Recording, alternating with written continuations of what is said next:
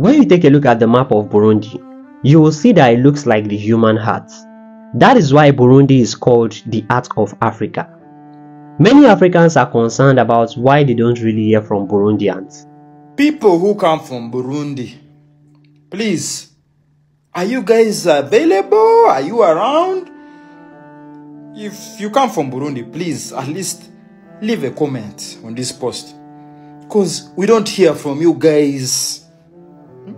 We don't hear from people who come from Burundi. Personally, I don't even know anyone who comes from Burundi. Can you imagine? Are you guys part of East Africa?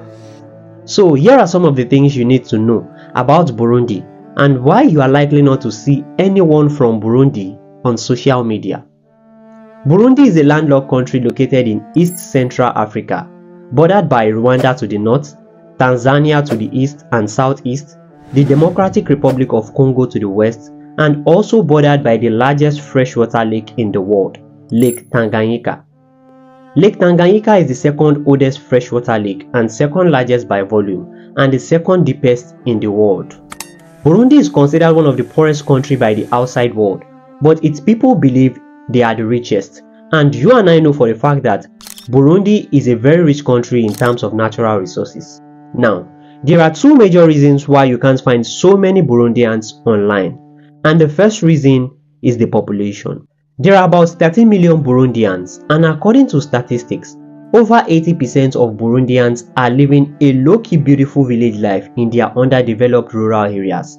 So because of this, the probability of people that will have access to a good phone, electricity, or good internet in the rural places will be very few.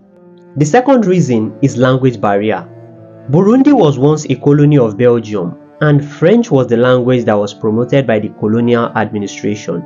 So they speak mostly French and Kirundi as their official languages. And for example, if you speak French on social media, the algorithm will push your videos to more French speakers or people who understand your language. Faut envoyer 1000 francs, tu payes quelque chose de 50, forcément ils vont te donner monnaie.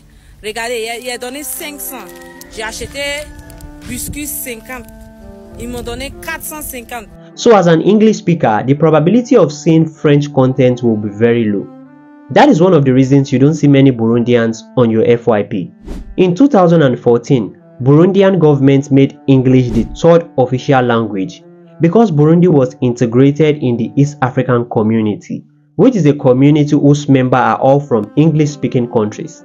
Now, this will increase the chances of more Burundians learning English language. But there are so many English-speaking Burundians online. So if you are from Burundi and you see this video, let us know in the comment section.